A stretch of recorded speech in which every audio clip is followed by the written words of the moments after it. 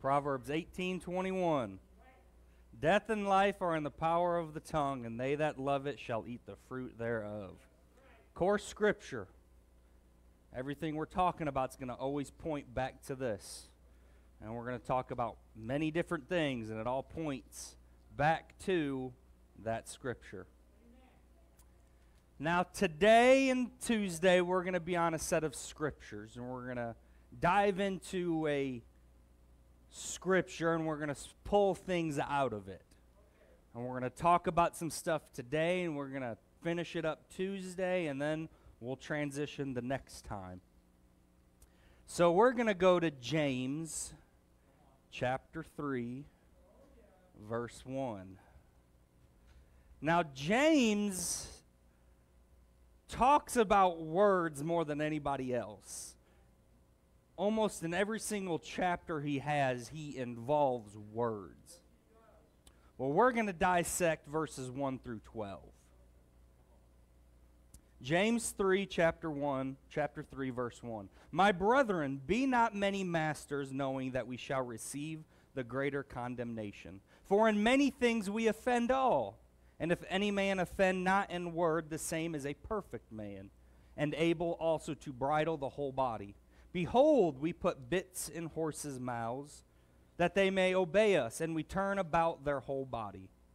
Behold also the ships, which though they be so great, and are driven with force winds, they are turned about with a very small helm, or rudder. Whosoever the governor listeneth, even so the tongue is a little member, and boasteth great things. Behold, how great a matter a little fire kindleth. And the tongue is a fire, a word of iniquity. So is the tongue among our members, that it defileth the whole body, and setteth on fire the course of nature, and it is set on fire of hell.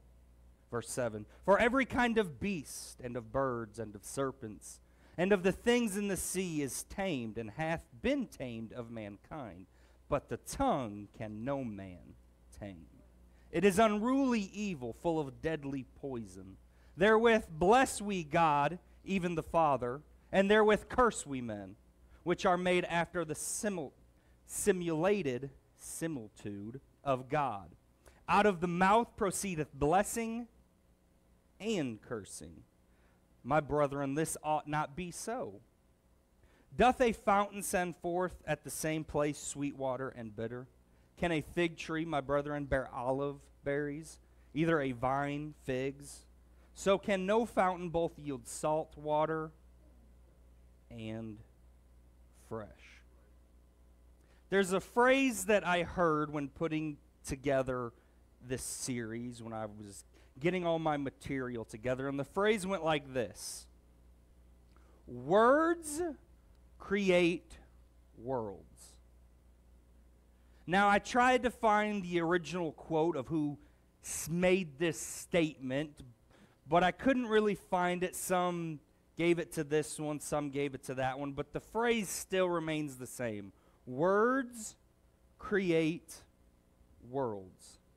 Now, we can take this with scriptural basis, what we talked about our lesson 1 and 2, where God said, and it was. God said, God created with words. He created the world. He created the thing. So you can take this phrase and go back to Genesis, but that's not where we're going today. I want to take that quote and get very practical. Words create worlds. Words can change the world. Words can instill peace, or words can inflict war. Words can change culture. They can change the course of a world. We can look back on history and see that speeches, words that were put together, altered the course of human nature.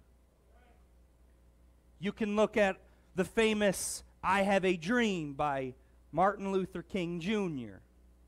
You can look at Winston Churchill's We Shall Fight on the Beaches.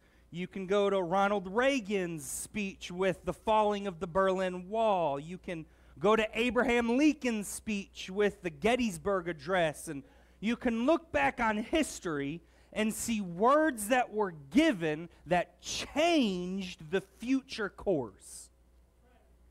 Next month, we celebrate a holiday. And this holiday was built upon a document that 56 men signed. And in this document were what? Words. And these words gave us an independence. These words changed the course of our history, of our future, and they altered where we were compared to where we are going. So words really do create worlds. You and I have our own world that surrounds us. Words go forth and determine what that world will be like. History's been shaped by words being spoken. Society, culture, beliefs, religion, ideas were all created and shaped by words. You were created with words. No, we're not talking about God speaking life into you. We talked about that already. That's not the direction we're going. You were created with words. Something was said to you that took you on a path of your life. All of us are who we are because of words that were spoken to us, around us, or about us. Someone may have said, you have this gift, you have that talent, and you cultivated it, and now it's a career, all because someone seen something in you and said, you have this, and now you changed your life because someone noticed something, they spoke something, and now you're going in the word that was spoken to you. Maybe you read a book that changed your mindset, that changed your ways. I have 3 books that I'll hold dear to my heart because they changed my life. So it could be a book, something you read. If you're reading, what are you reading? Words. Maybe someone in your life gave you a word that altered the course of your life. Maybe they impacted you in such a way that said, okay, I'm going to go this direction. Words created you. Words are who you are today because of it. So that brings us to a question. What words have impacted you? Can you remember words that hurt you and caused problems in your life? Were the words that were spoken to you good? Or were the words that were spoken to you bad? Do you remember those words? What words influenced you? What words made you take the path you took today? Were they good? Were they bad? You may have fear, boldness. You may have a dysfunction, some other trait that you possess, all because words were spoken to you, around you, or for you. They could have been in your home, could have been in an environment in which cultivated you, and words that were spoken constantly, and those became part of your core self, so now you live out those words that were spoken. And although they may not have been said to you, because they were said around you, it's influenced you. Some words have given us things better off. We're better off because of certain words that were spoken.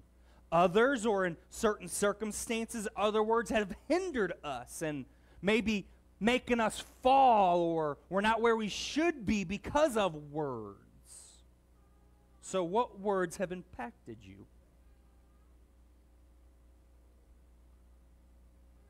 There was a point in our lives where the stages of our development were critical. What word was around you? What atmosphere influenced your life and has now become a part of you?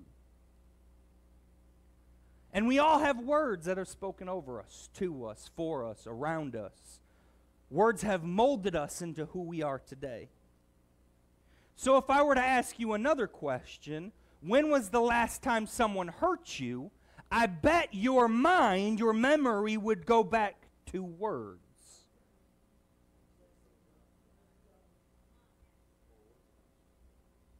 Words, when you think of a hurt, when you think of a pain, you think of maybe the action, but with the action came words. And you think about the words that were said, the words that weren't said, and that hurt and that pain goes back to words. The feeling connects to a memory, and that memory involves words. And you may be able to remember 20, 30, 40 years ago of words that were spoken. That's how powerful words can be.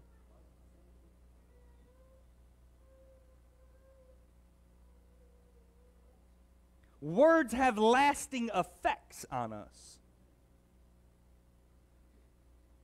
How many problems do we face in adulthood because of a sentence or a word or a statement that was constantly put in our lives? Maybe it was just one word. Maybe it was one phrase that now you're dealing with something you never knew you had to deal with. All because of one word. Because someone spoke something and changed you and it messed you up, and all you focus on is that one word, and you don't even know it, but you're living out that word. Words impact us. But that raises another question, because we know that other people's words have affected our lives. So now we have to turn this around. What words have you said that have impacted someone else's life? The words that you said, were they good words? Or were they negative words? What words have you said to people? What words did you speak into someone's life? What words did you create with an environment? What words did you constantly say to someone? You got to turn it back on you, because we are formed by our words. So could you have formed someone else in a bad way because of what you have said?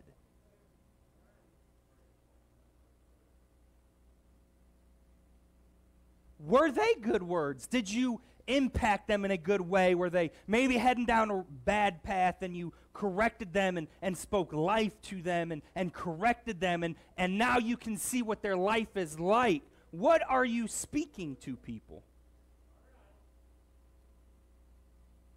Are you creating life in people?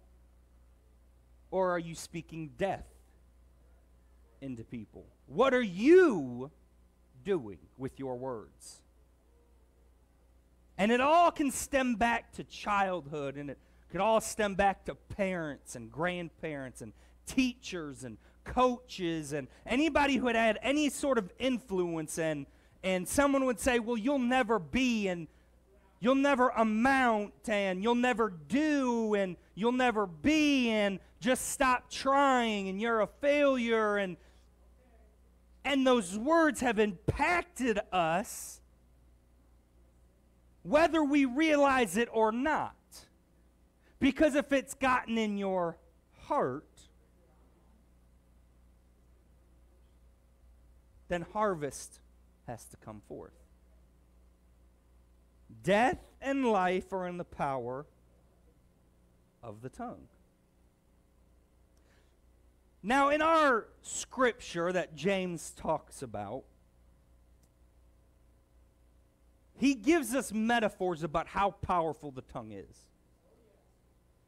He talks about a bit in a horse. He talks about a ship's rudder. He talks about a small fire. And he gives these three objects, these three metaphors, and all three are very small. But they control very big things.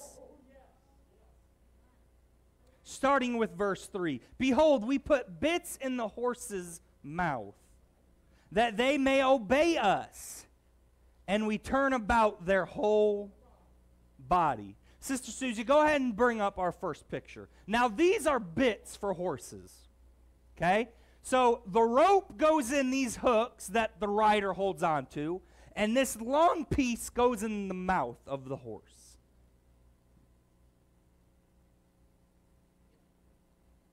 So you have a rider sitting on the horse, holding a rope with the bit placed in the mouth of the horse. And this bit sits in an area that's very sensitive to the horse. So whenever the sensitivity hits from the bit, the horse must obey because it will be very uncomfortable for it to resist.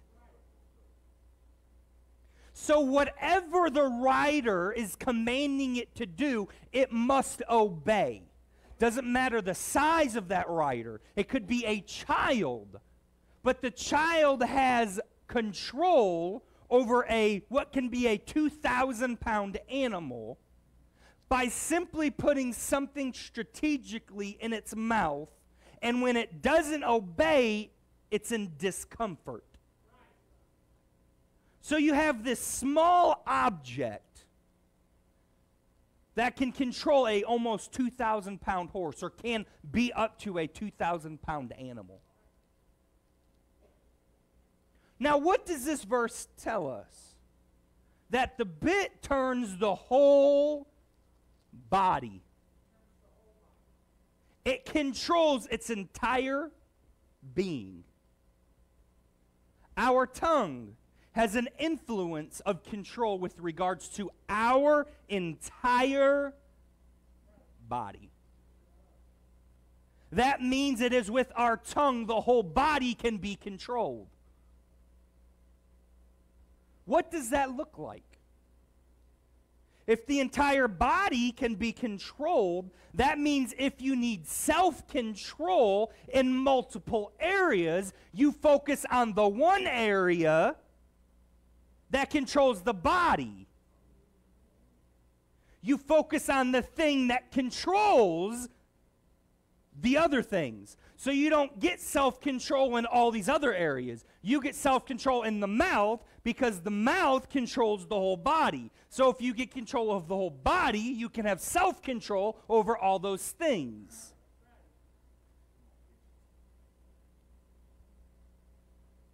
If you cannot control your tongue, it is likely you can't control anything else in your life. So do you control your tongue? Because if you don't control your tongue, you probably don't control your life.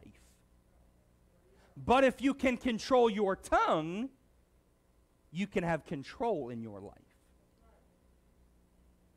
You will most likely talk yourself into doing something before the action is committed. You may even debate yourself about all the negatives and the positives before said action has been committed. Your words are a direct correlation to your actions. As a man thinketh,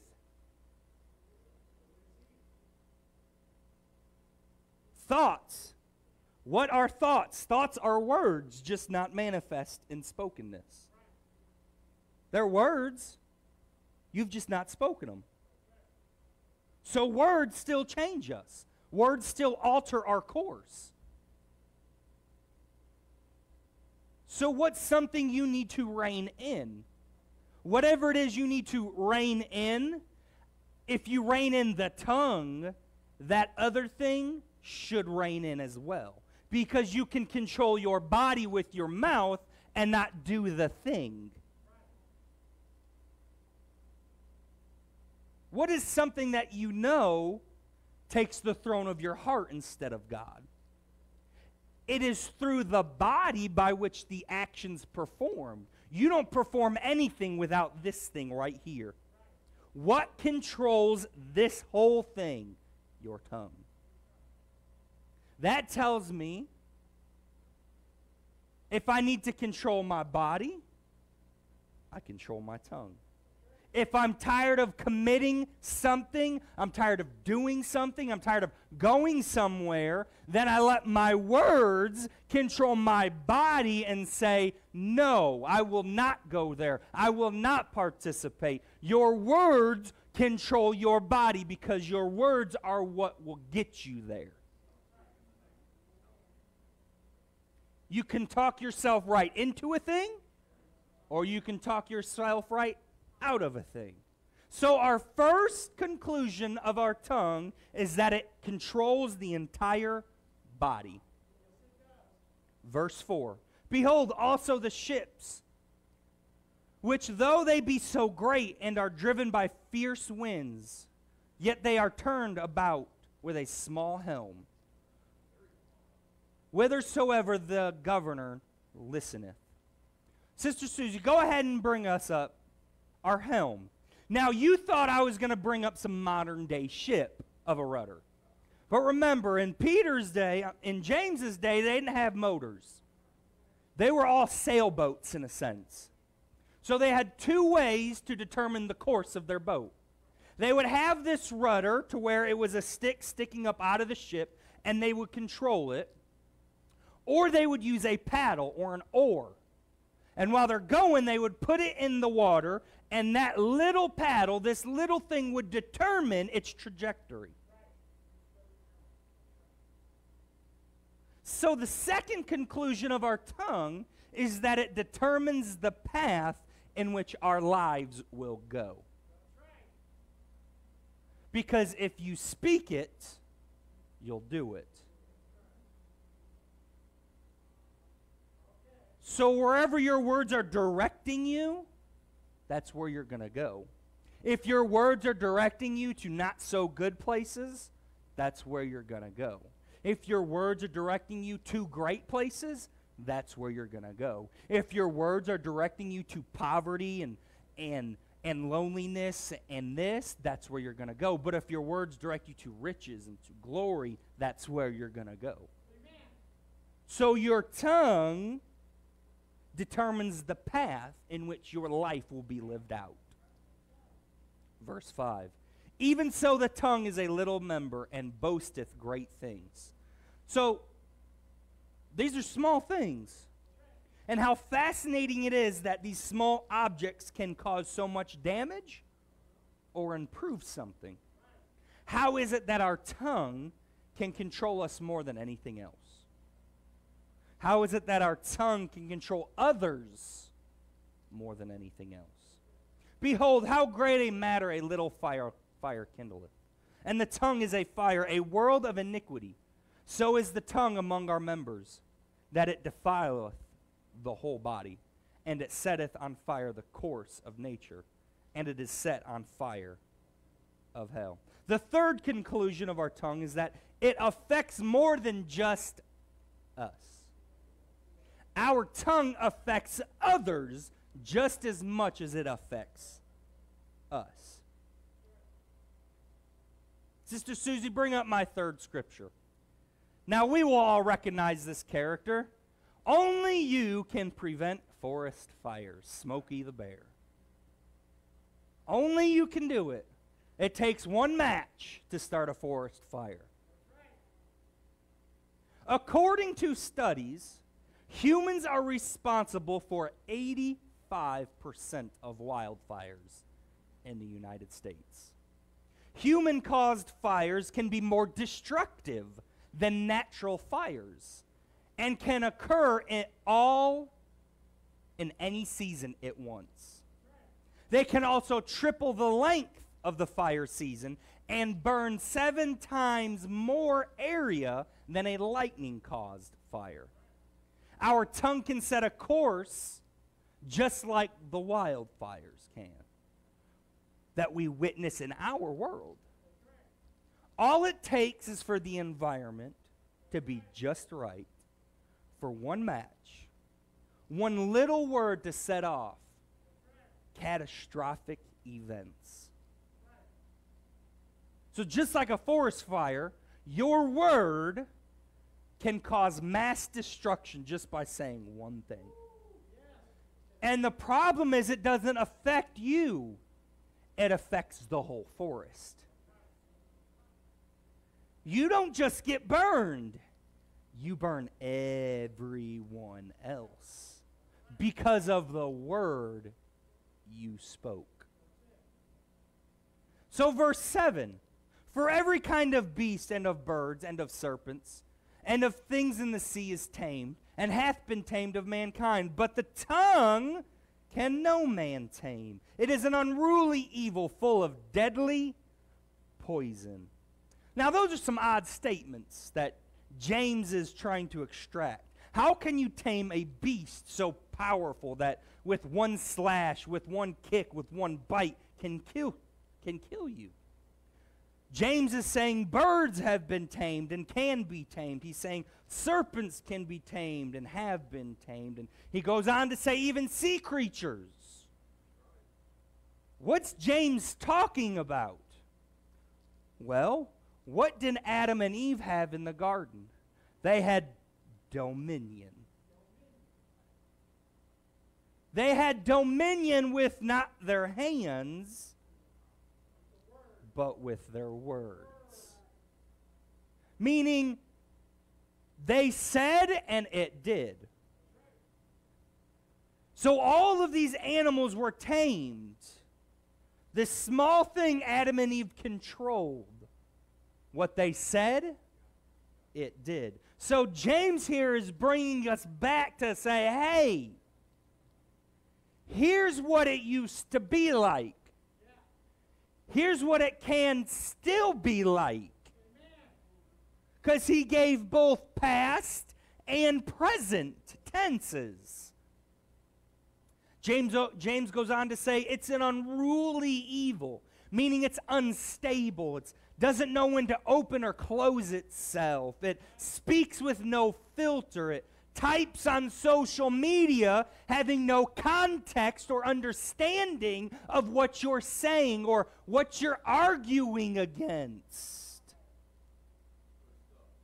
It's yelling at the girl with your Bible because she's wearing pink and blue hair, identifying contrary to what it said. It's yelling and using your words, having no understanding on why she's like that.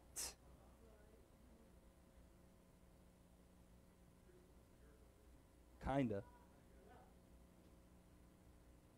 It's debating someone, having no understanding on what you're debating them with. It's arguing just for the point of arguing. And I can see it time and time again. We're on social media. And our words that we put out there either A, have no factual basis, B, they're not scriptural, but yet we like to use them as scriptural basis, or B, we argue to the point to where we are no longer representing God.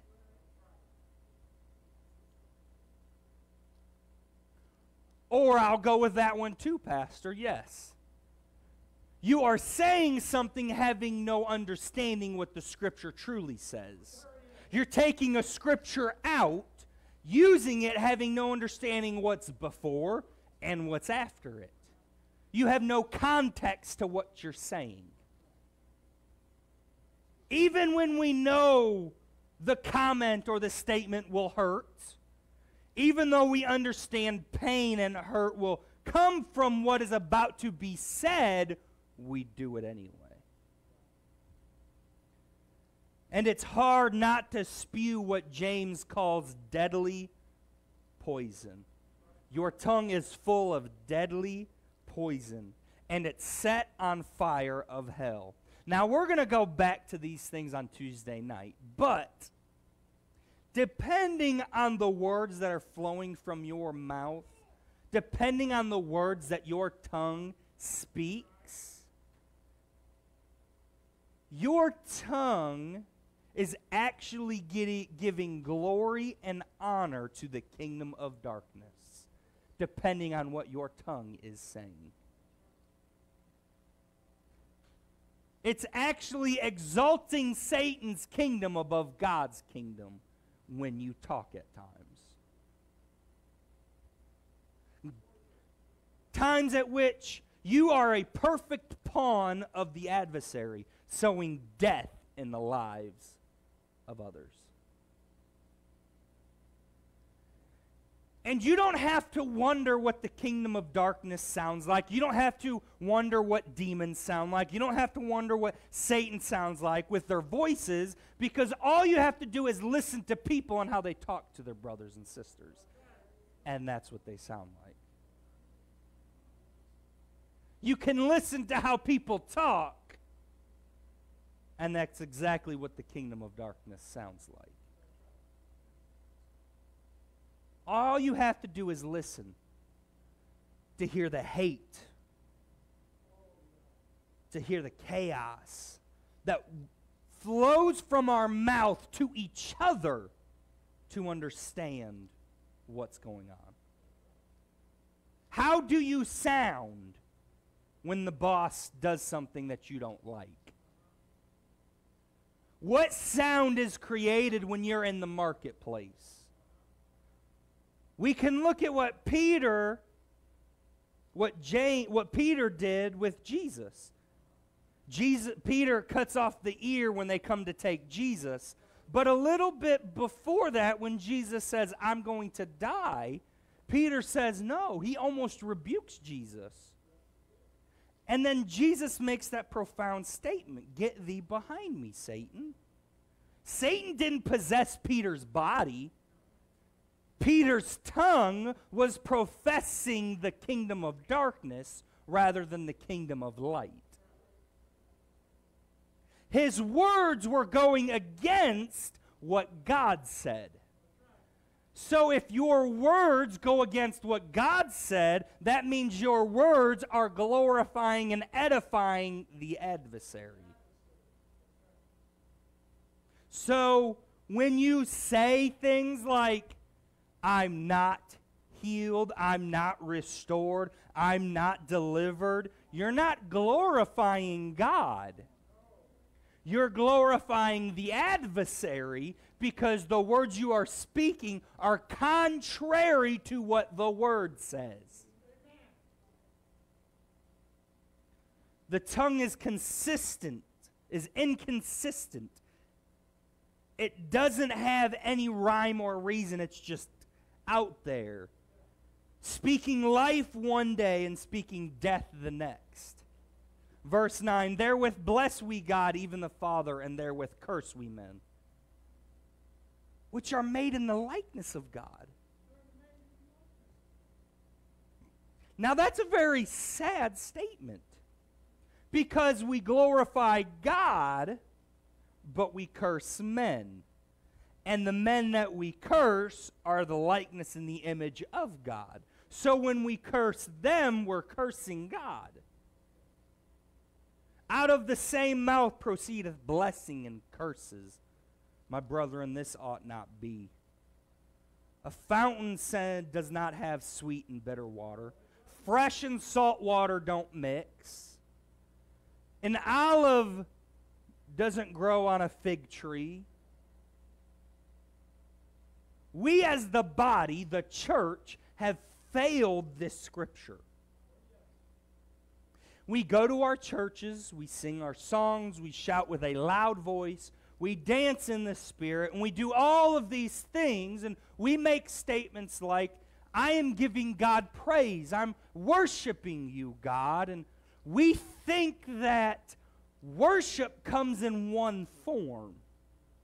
And that worship only comes on the weekend services and the weekday services. And the church has failed to understand that the way you talk about people in our jobs, people at the grocery store, the waitresses, the way we talk about other Christians, the way we talk about men and women of God says a lot about the true worship of your heart of your King. But we think because we come in here on Sunday, we lift our hands, we use our words to glorify God, because we can speak in tongues, and we think we're worshiping God, and we go out Monday and curse the very people that God created.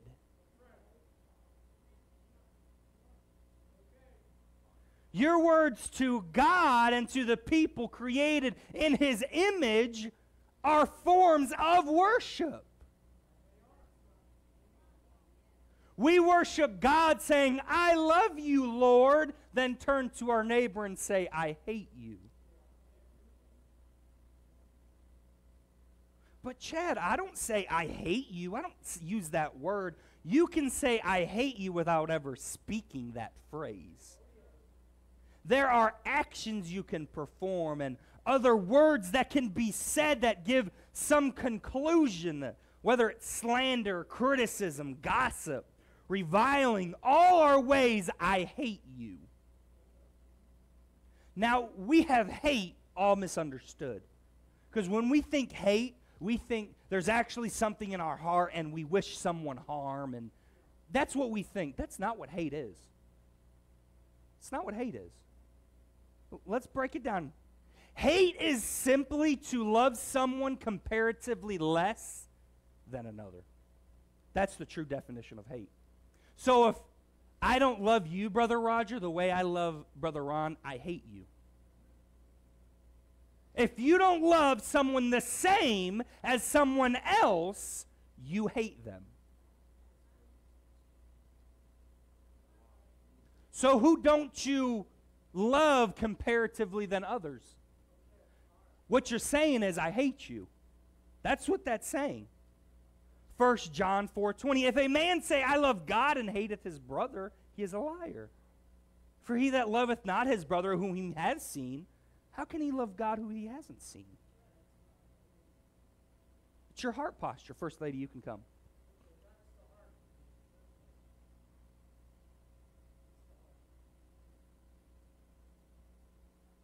Out of the mouth proceedeth blessings and cursings. Salt water and fresh water. Fig trees, olives on fig trees. The fruit, the harvest that comes forth, will correspond with the nature in which it's part of. The worship you give should correspond with the condition of your heart. Thus, words should correspond to the love that's in your heart.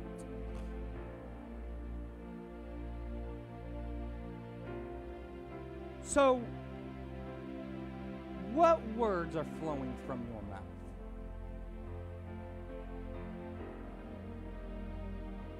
Are the words you say to God on Sunday the same words you say on Monday? On Tuesday? On Wednesday? On Thursday? Friday? If they're not, then you don't love God. You can't love God. Scripture says you can't love a God you have not seen and not love the people that you do see. So hate is not, I just despise you and all the. Hate is simply, I love you less than this. What words are flowing from the body of Christ? Every church, every denomination, every organization has something to say. And words have been brought forth that have created great things. They have brought life-giving things in. However, I would argue that the body in its whole has created more destruction than it has birthed life. That's my argument. That's my opinion. Have we done some great things? Absolutely. But we do some terrible things.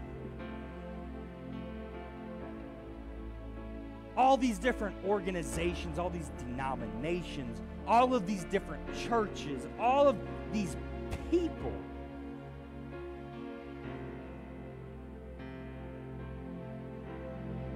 have something to say, but is what they're saying life or is it death?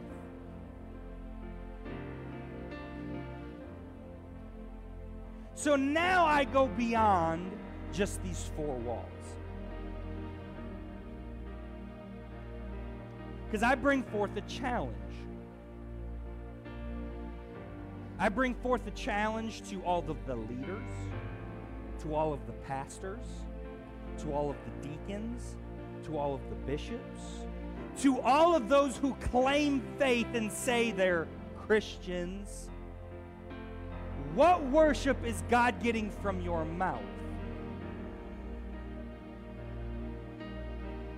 Not by what you proclaim to Him, but what you speak to everyone else. Not, I love you, Lord. It's not what we're talking about. We're talking about what words do I say to you? What words do I say to you? What words do you say to them? What words do pastors say to other pastors? What words do other churches say to other churches? What words go on from one family member to another family member? Is it words that bring God glory? Or is it bring words that give Satan glory? Because if you're sowing discord, that's not of God. And discord is simply speaking a word that reflects the character of the one you're talking about. I don't know if I can say that again. When you speak, the word that is being spoken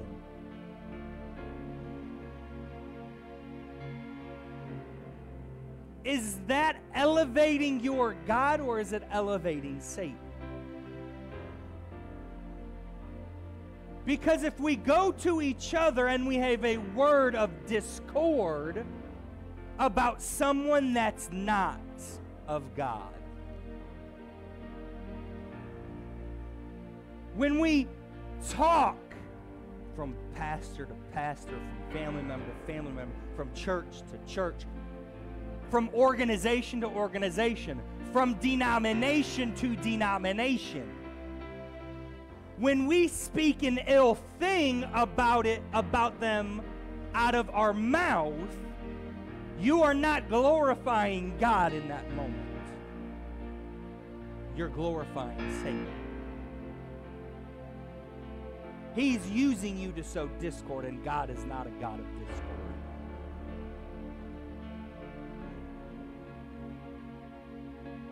So I'm going to give you a minute, a couple minutes, because I really want you to think about this.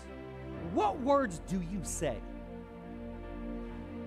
What words do you say when the waitress doesn't do what she's supposed to? What words do you say when you're inconvenienced to others? What words do we say to our spouses? What words do we say to our kids? What words do we say to other family members? When you speak, does God get glory? If you are speaking other than what His word is, He's not getting any glory. So we really need to take a hard look at how we speak. Because life and death are in the tongue.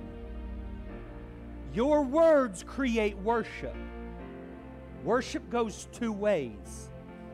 It either goes for God or it goes for the adversary.